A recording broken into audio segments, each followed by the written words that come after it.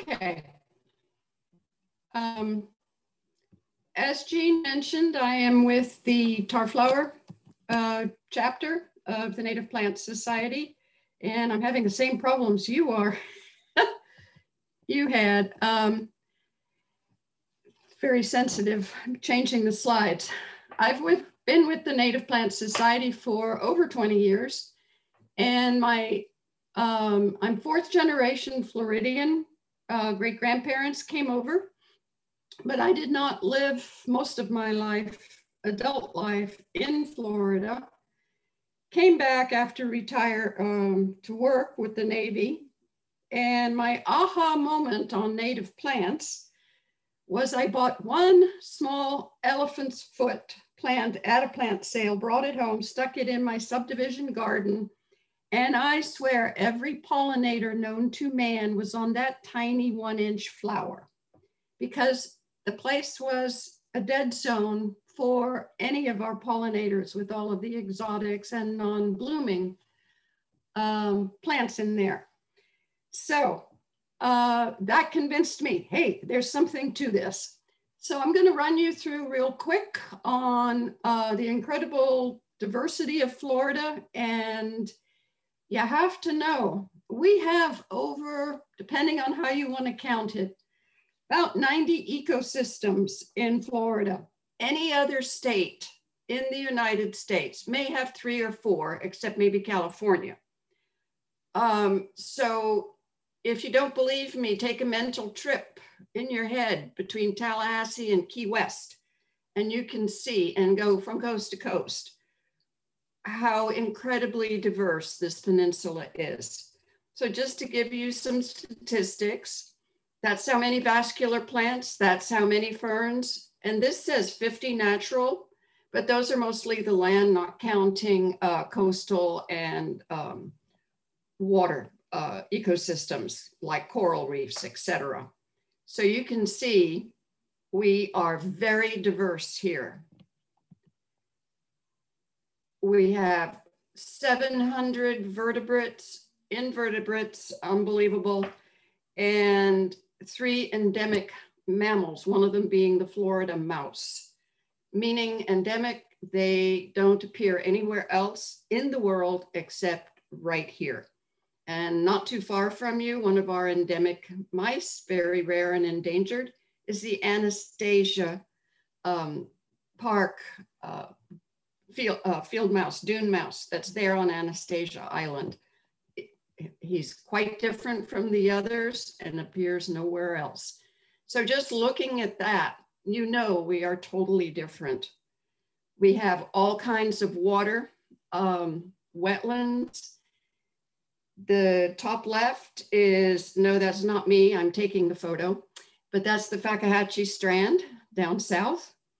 And then our various lakes, coastal dunes, and rivers. Tons of rivers, we have streams, lakes, and springs. And if anybody hasn't gone to Itchitutney Springs Park and tubed down the Itchitutney, go do it now. Hurry before it gets ruined. We also have some very unique landscapes. One called scrub, which would be, there's coastal scrub, but the most well-known scrub is the Lake Wales Ridge. The ridge was the only island in ancient times above water when Florida was underwater. So there, all of the plants and animals on these ridges are unique and right now in highly endangered. The bottom left is the scrub morning glory, tiny little vine with a great big flower. And the pure white sand, you know you're in scrub, not a beach, but if you're out there with the trees on the inland and you come across that white sand, you know you're in scrub.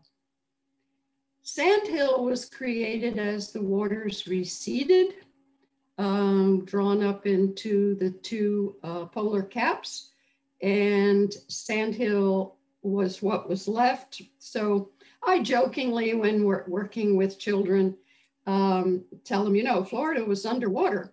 So fishes eat coral and poop out sand. So you're walking on fish poop. It's not quite true, but it gets the children's attention. Again, the sandhill communities are high, dry, and sandy, mostly converted to citrus in days gone by. And this is what Jean was talking about, what the restoration we are doing at Oakland Nature Preserve. Now, this is a picture of Wakaiva, who is the poster child for this ecosystem. All of us strive to look like that. We may never get there because it's degraded by agriculture. What we're trying to, you can't recreate what took nature millions of years to do, but we're getting close. Pine flatwoods, the wetter as we get down off of the sandhill and scrub and head towards more wet areas, you'll run into pine flatwoods. Again, a drop dead, gorgeous landscape. Native plants, you know, this is sort of tooting our own horn in terms of why do we like natives. They evolved here and they've adapted to our environment. I mean, where else in the world can you take flooding rains, fires, and then drought and a little bit of cold sometimes and still persist? So they have figured it out. Invasive species, that's another whole lecture. But we need to control them. And the exotics do not provide habitat or food because they did not evolve with our wildlife. On the other hand, I think nature adapts, and a lot of our invasives are now being spread by birds eating the fruit. And I can think specifically of balsa, apple, or what's that other, Brazilian pepper. So we are on an uphill battle. And there's Brazilian pepper, the Mexican petunia. I'll go more into that a little bit later. And if you look at some of these photos of like old world climbing fern, it's just amazing how fast and how utterly destructive some of these introduced plants can be. Chinese tallow, toxic to livestock. Hey, my grandmother had a Chinese tallow and so did my mother. I thought it was a gorgeous tree growing up. Little did we know back then. Lantana, yeah, we'll fight with the butterfly enthusiasts to try and get that out of our yards. It's a butterfly magnet, but we do have a native and it is just as pleasing to the butterflies. Why should we care about all of this diversity in Florida? Well, we get new medicines. For instance, the palmetto berries have been found to help with prostate cancer, you guys. And poachers are going into our natural areas and just stripping all the berries off of the palmetto. And that's a major food source for a lot of our mammals through the winter. No justification for wanton destruction, especially now. But more I like is it sustains our food chain. What is it? 1/3, 2/3 of the food you put in your mouth was pollinated by a bee, and we're killing them off. I'm sure Jean can tell you more about that than I can. So why plant natives? Increase the urban biodiversity. Our backyards, if you ever get a chance, or if you haven't already, listen to a lecture by Doug Tallamy on any of his books or any of his stuff. Our backyards are becoming the refuge for our wildlife and for our plants. If you take a look at Florida and, for instance, the migratory flyway for birds, you will see birds coming down the East Coast trying to get to the Caribbean, South America. They basically follow I-4. And what's on I-4? Concrete. And, you know, it's like, where are these birds going to stop and eat? Your backyards. will be the last refuge. And I like preserving a sense of place. We don't want to look like Kansas, no matter what Disney says. But it's just, hey, look at this gorgeous plant nobody else has seen. I can't tell you the number of people in my subdivision where I'm about the only one to have anything native in the yard. Children stop in amaze at the flowers, and I always get comments. And I love it when we get cold weather and I can watch all those tropical exotics just melt.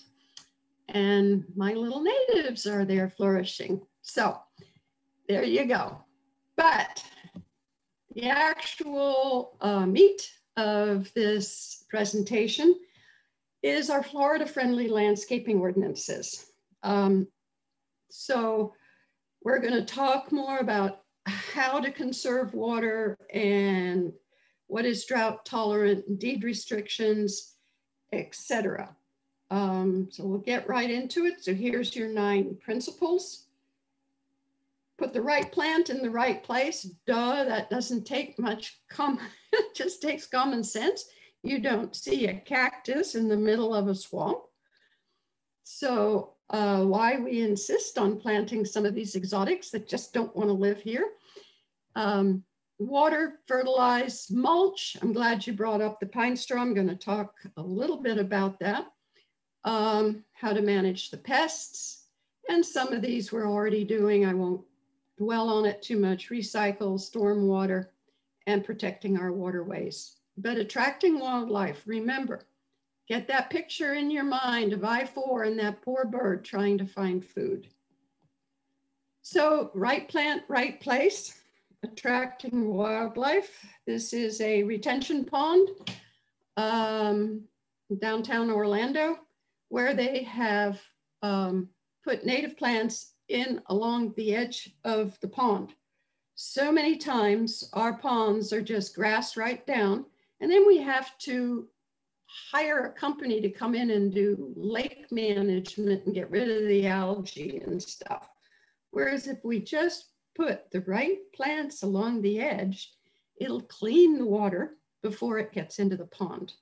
And it attracts wildlife, as in birds nesting, etc. And here's where you need to know what the requirements of the plant is for its water. In other words, don't plant a canna lily next to a cactus. You're going to kill both, either by overwatering or not watering enough. So group the plants and let grasses go dormant during the drier weather, and install a rain barrel. We used to give classes on how to construct a rain barrel and do all the painting designs around it and stuff, and it's really cool. My rain barrel's right outside my office window. And when it rains, I watch it fill up, and it's just underneath one of the valleys on the roof. And it just has mosquito netting over the top, and it's very easy to maintain. But watering efficiently is very important. And your natives, if you put the right plant in the right place, won't need that much water once it's established and happy where it is. Fertilize. Personally, if it's native, it doesn't need any fertilizer. And all of those numbers should be 0 across the top. And there's ordinances out there, and this slide needs updating to more recent as to what you should use. Only those exotics need the fertilizer. You buy a native plant, it's got good dirt in the pot from a good nursery. You just stick it in the sand, guys, or stick it in the muck, depending on what type of plant, wet or dry, that you've purchased. And please, no more than 10 feet from any water body. If you are going to fertilize that St. Augustine, runoff, and especially I love seeing companies coming out and putting the pesticides and fertilizers down on the lawn during a heavy rainstorm. Where do they think that stuff is going to go? It's going to get washed right down to the drain. Most of our drains either go into a retention pond or into a sewer and out to the lakes and out to the ocean. So what do you think? You're not accomplishing anything. Avoid weed and feed products. They really don't work and they kill beneficial bugs. And I don't know about iron instead of nitrogen. Personally, I know this is what the extension services say, but you don't need anything if you buy the right plant in the right place. And here we go. Most of the time, and any of your or you'll see it in your subdivisions, and any of the mow and blow or any landscaping architects, they want to put down pine bark for your mulch. Pine bark is extremely destructive. After a good rainy season, lift that mulch up and it's all white powdery mildew underneath. It's got diseases. And God forbid you put that mulch up against the trunk of a tree or one of our bushes, you will be killing that tree. And the pine bark does not allow the water to percolate down. So it's just going to run off. So pine straw, I was so happy to hear you're buying pine straw. So maybe I'm preaching to the choir here, but your pine straw does the same thing as that pine bark. And God forbid, never buy that colored mulch. It's got chemicals in it that are just horrible. The pine straw allows the water to percolate, does not create any bacterial or fungal situations. Plus, if you've had any information on our Florida bees, they are ground dwellers. They do not build hives. We have to leave open spaces or have some pine mulch where it doesn't totally obscure the ground for our bees to go in their little burrow with their pollen and larvae in those little burrows. And by the way, 90% of the Florida native bees and pollinators do not sting. The European honeybee does when you get near the hive. And maybe the bumblebee, which is also a social bee, but Jean can answer those questions better than me. But the thing here is use pine straw if you have to use mulch. The leaves off of your deciduous trees is perfect mulch for your garden. I watch all my neighbors move from up north, rake up all the leaves, put them in a bag and send them to the landfill. And I'm going, oh my God, and now you're spending money to buy pine bark. Your leaves are perfect. Just think about it. All of our moths, a lot of our moths, caterpillars, and other beneficial insects, in a larval form, overwinter in the mulch, the oak leaf mulch. All of our lunar moths and a lot of our moths, that's where they're spending their winter in their cocoons. And what do? We rake it up and throw it away. And it's like, where'd the insects go? Well, there's one of the reasons. Use the pine straw if you have to. Attracting wildlife. Yes, this is one of the big things. And by the way, that picture right here, hopefully you can see my cursor, that is a thistle known as Sericium horridulum. You can't get near that it won't poke you. But look at all of those swallowtails on one bloom. Unbelievable nectar in this plant. Attracting the wildlife, find a place, have a place in your yard where they can nest, where they can find food and get away from predators. And you don't have to do much in your backyard. Just a little bit of native plants and a few trees, and the wildlife will be happy. One of my favorite slides. Manage pests responsibly. You go out there and spray or have some of the pesticide guys come in and just start spraying. You're spraying beneficial insects. We all know about the ladybug, but did we know about the syrphid fly or any of the lacewing larvae that eats more aphids than the ladybug ever thought about? And all of these, and what really, oops, go back. Most of us here, at least in the older neighborhoods, we all have a some kind of citrus tree, orange, lemon, growing in our backyard. And occasionally you go out and a lot of the leaves have been eaten. Well, that's the giant swallowtail who likes citrus. And it's like, what's the first thing we do? Spray the tree. Oh my God, something's eating the leaves of my tree. This is terrible. No. Find out exactly what it is and how to take care of it. For the most part, a strong stream of high pressure water on a plant will get rid of the aphids and bring in the beneficial insects. If we have a nicely balanced yard, the beneficial insects will be there and we shouldn't have a problem. Now, I'm not talking vegetable gardening, because those are all exotics to begin with. So God knows what kind of pests are on those. And think about it. We have to have insects. What do you think baby birds eat in the spring? They're not eating nuts and great big crunchy things like their adults. They are eating caterpillars. They are eating little larvae, etc. So if you want the baby birds, you need the insects. Recycle, I don't need to preach to the choir on that one. Reduce stormwater runoff. These are the swales. And you can see in this, of course, the rain barrel. And then little rain gardens like this, where the water is going to come downhill, hit this and stay there, and come into the swales and then percolate down.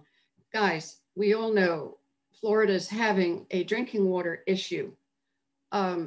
What we're doing is concreting over all of the recharge areas, high, dry, and sandy, like Claremont and up there by the villages. That's where the rainwater percolates down into our aquifer and recharges it.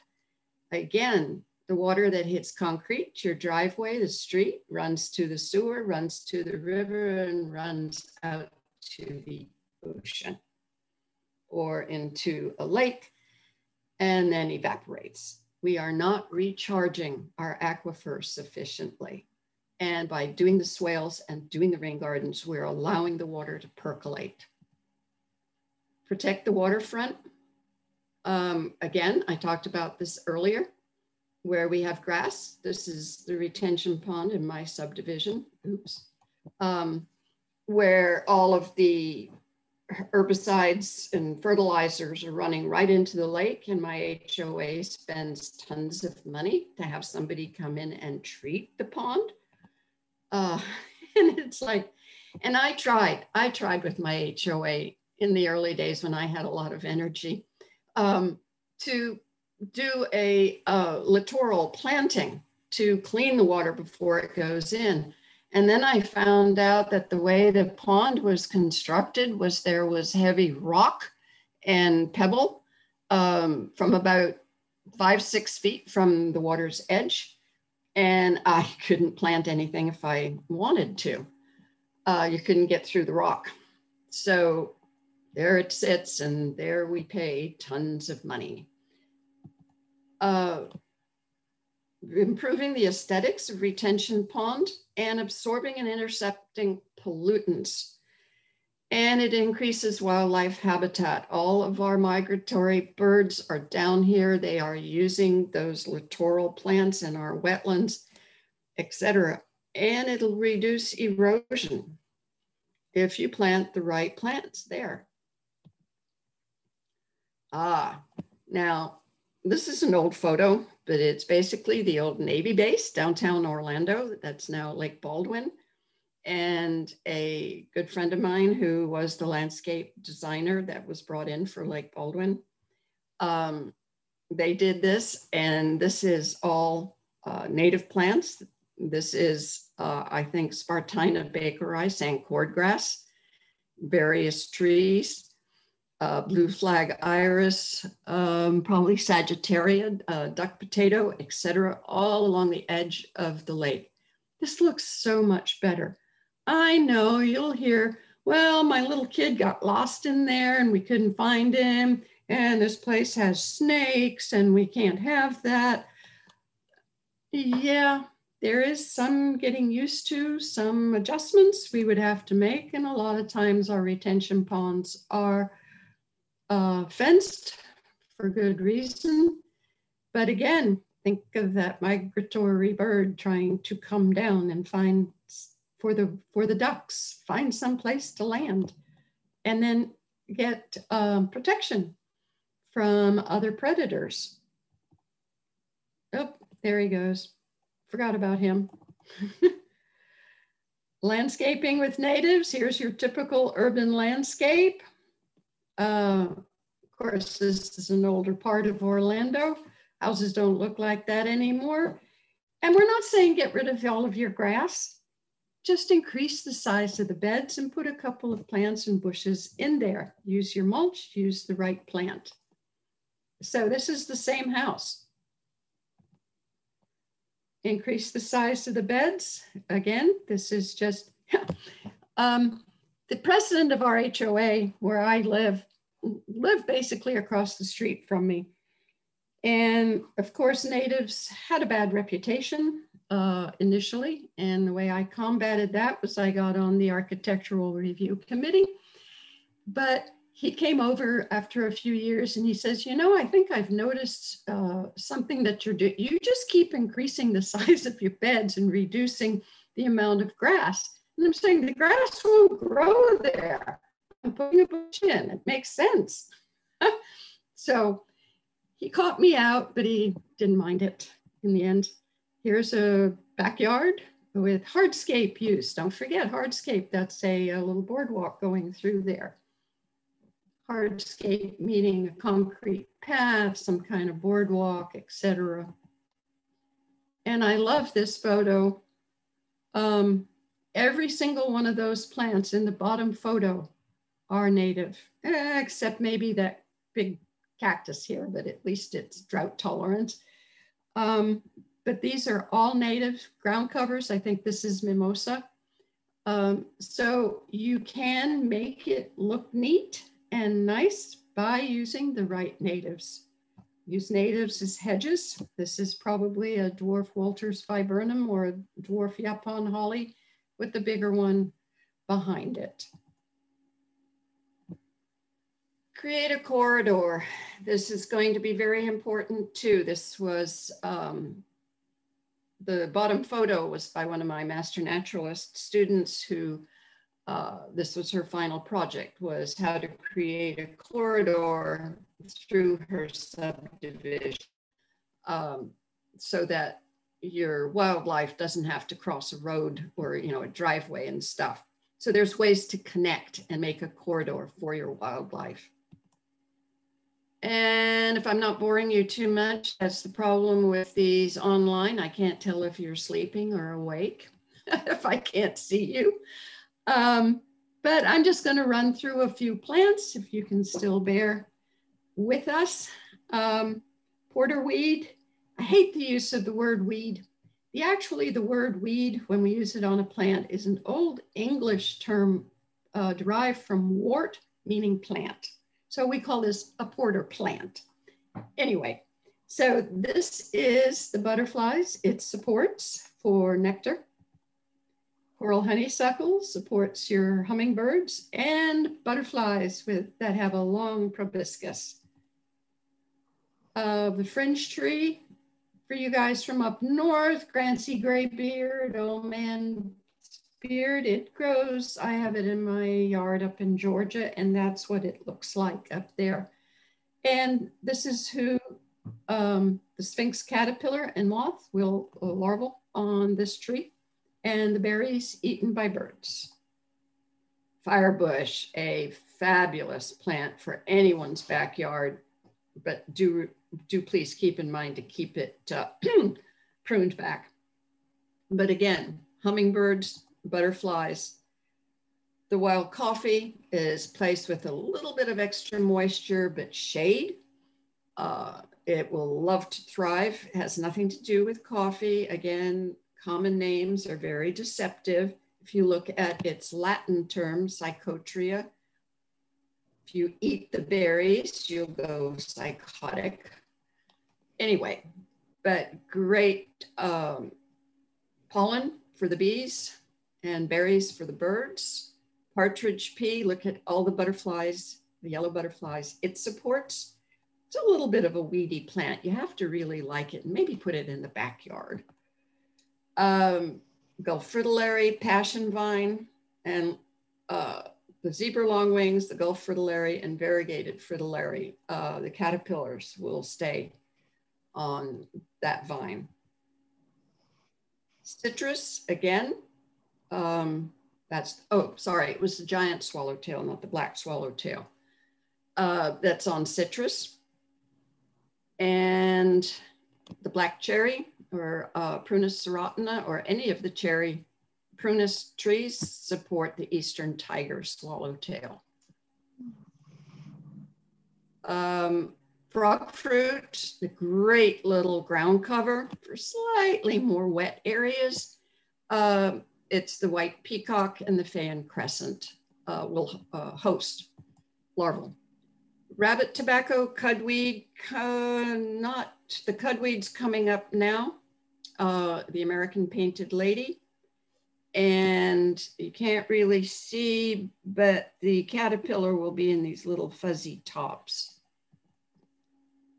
And the buckeye, the orange sulfur, toadflax is coming up now. Everybody's, I know, is probably pulling it out as a weed in my yard. Please don't pull it out. It's supporting the buckeye as it migrates north. So do no harm, don't plant invasives. Please ask the neighbors to remove them. Good luck, I've never had any luck with them. Protect our biodiversity, keep these landscaping principles in mind, and plant for our wildlife. Actually, Jean, that's a very young photo of Mark Gotts, if you can recognize him. Oh, yeah. Mark Gotts runs the Green Isle Gardens Native Nursery in Groveland. Okay, we can answer questions. I know I ran through that pretty fast. So, yeah. Okay, questions? We got one comment that they like looking at the before and after pictures. Those were great.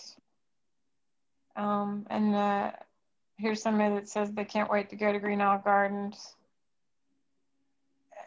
And I have a question for you, Jackie. Nini saw, there's a video somewhere of someone talking about how it actually is beneficial to plant plants inside of retention ponds. And that's one thing that Nini and I are kind of interested in, trying to get the areas around the villages where they have retention ponds.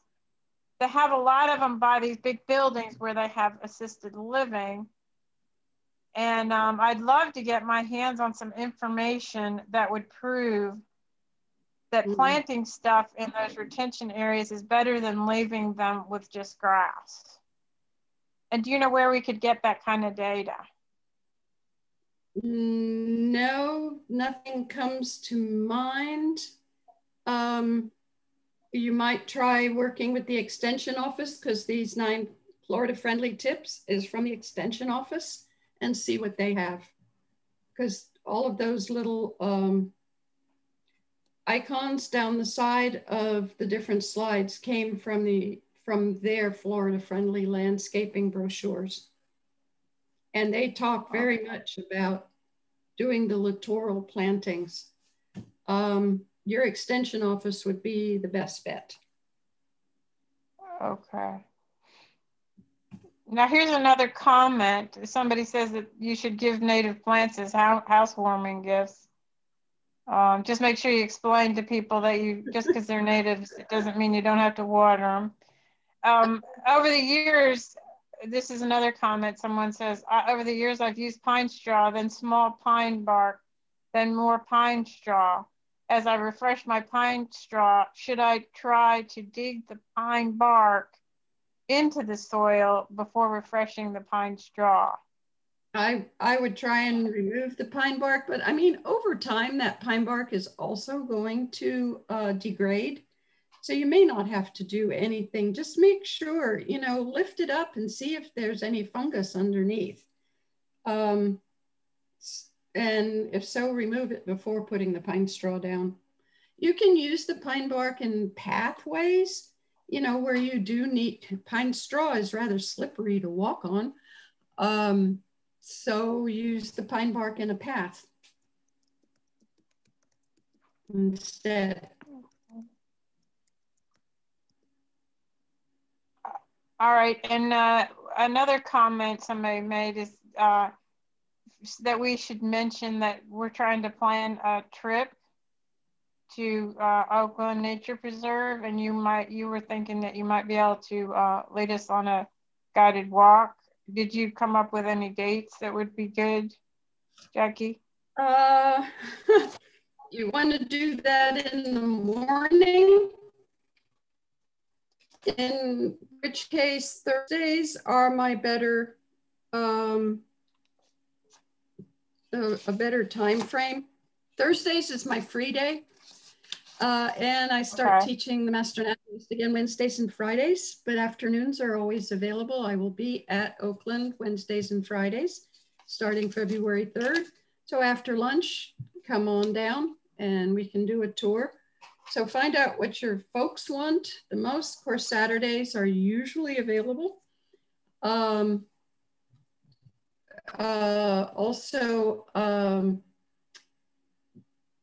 Gardens is going to have their annual plant sale this year, and Tarflower will be there with all the plants from Green Isles, and that'll be March 13th and 14th. Now, and that's a wonderful event. Yeah, I don't know how they're going to manage that. How are they going to keep us distancing, or if they're even going to, I don't know what the pandemic logistics are on that. You'll have to research it on their website. I just know we're going to be there. Okay, yeah, great place to go get some natives and see a huge variety of them too. Here's Nini suggested that perhaps you talk about the Master Naturalist program. I know Nini and I just went through that program and we really loved it, and you did an awesome job hosting that. And so maybe you could tell everybody a little bit more about that. The best way is to go on the website for Florida Master Naturalist program, and it gives a very nice overview, but basically it's for anybody who wants to know more about Florida. I mean, you saw some of the biodiversity on my slides. You saw some, and learned about hydrology and Lake Wales Ridge. All of that is covered in 3 basic courses, uplands, wetlands, and coastal. The coastal is fascinating. And now that they're being offered online, anybody sitting anywhere in Florida can take it. You don't have to travel. In the past, when it was face-to-face, you had to come to me at the Oakland Nature Preserve and do a field hike and then classroom work. So it's now available more extensively.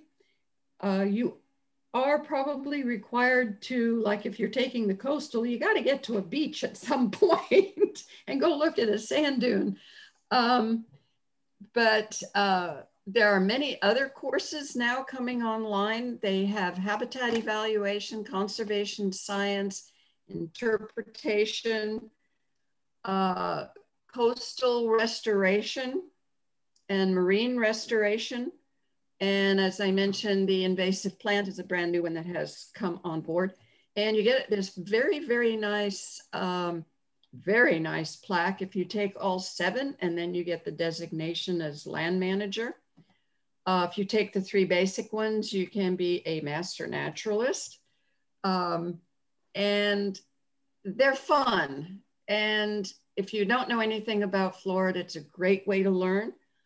And by the same token, if you're a park ranger, or I've actually, who has to take nature hikes, it'll help you speak more intelligently about what's going on in your state park. But I've also had students who work for the telephone company because they have to do wetland. They have to figure out where the wetland is and where can I stick my great big telephone pole. And what am I destroying when I run all of these high tension wires someplace? So it's a certification for certain people, like for nature preserves or park rangers.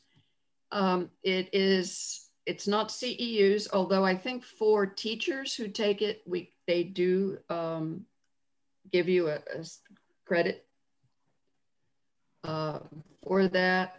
But basically it's for anybody new to Florida who just wants to learn more about its ecology, hydrology, the mammals, where they live, how they live, etc. Now, yes, it's given through the University of Florida, IFAS. It is not for college credit, and you get out of it what you put into it. And you don't have to know anything to jump in there and learn. The types of students I get range from they could teach the class better than me to the brand new novice just down from Florida who doesn't know they're walking on fish poop. But it's Florida Master Naturalist, fmnp.org on the web. And take a look at the various classes, and then look at who's offering which class where and if it fits your schedule. They're all online now.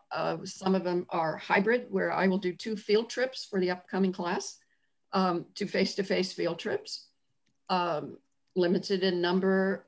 And if I get too many, I'll just bring on another instructor and we'll go off in a different direction. But a lot of them are strictly online. So take your pick, jump in. Okay. I have one more question. Okay.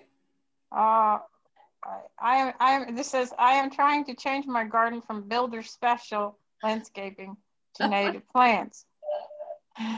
Do I need to bring in topsoil to give plants a boost? No, get down to the original soil of sand that's underneath all of that junk they put on your yard. No, don't worry about it. You don't need anything. Florida plants want sand. Well, for the high, dry, sunny spots. Again, and Jean should be able to show you from the class how you can go onto the soil map and figure out what your soil was before they dumped that house on there. For the most part, I think the villagers are mostly either pine flatwoods or sandhill.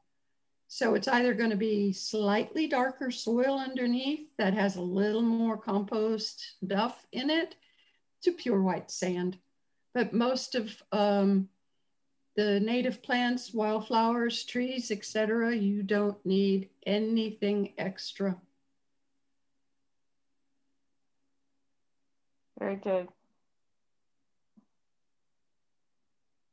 All right, so I think that about does it for our questions. Great. Oh, wait a minute, here's one more. Let me see someone, there's one more. It says, my village built on a dairy farm. I have lots of clay. Yeah, there is a lot of clay in this area. Not naturally. They brought it in. Oh, really? I'm pretty sure because. But I'm sitting on a lot of clay in mine, and I don't think any soil was brought onto my.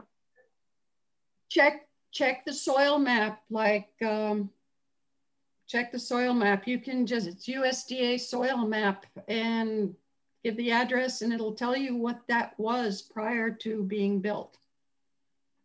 Right. And it is a fabulous resource, that soil thing on IFAS. Yeah. In fact, I think there's even an app. Didn't Laura give us an app for your iPhone, and you can just stand there with your phone and it'll tell you what the soil was before they built on it.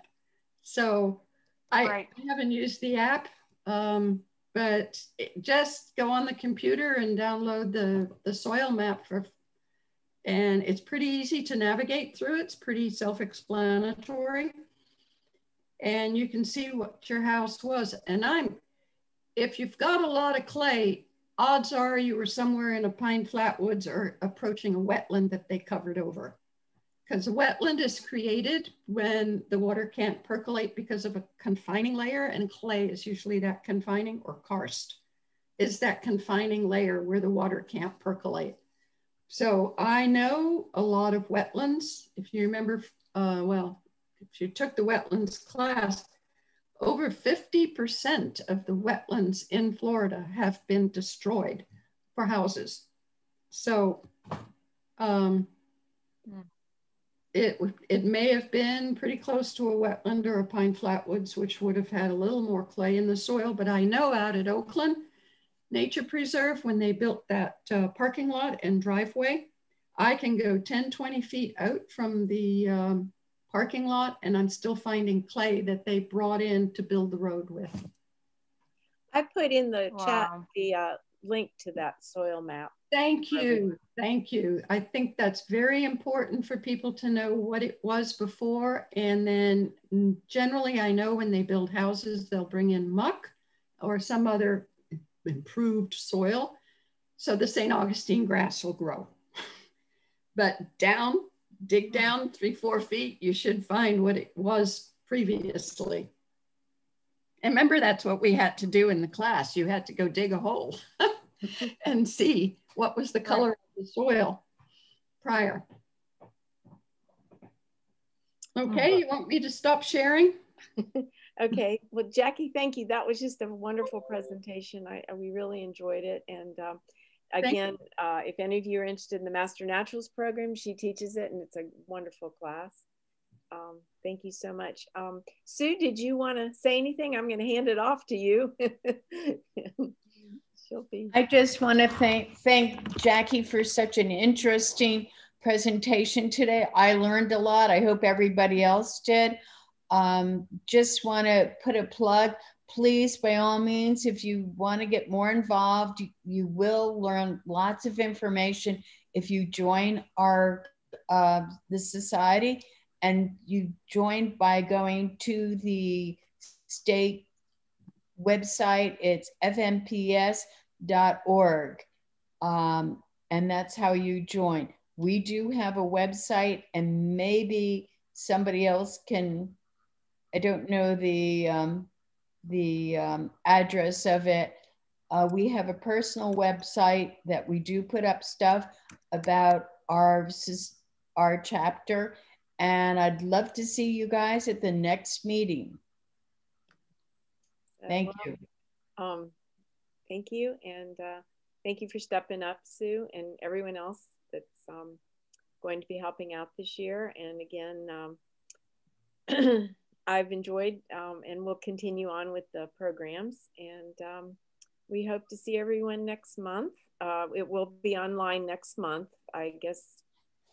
Be telling people kind of monthly how the situation develops and when we'll meet in person. But thanks everyone, and we'll see you soon. Okay. Thank you. Thank you. And thank you, Jackie, so much. You're welcome. My pleasure. Thanks. Thank you, Nini, for all your efforts. Oh, sure. Thank you. Bye, everyone.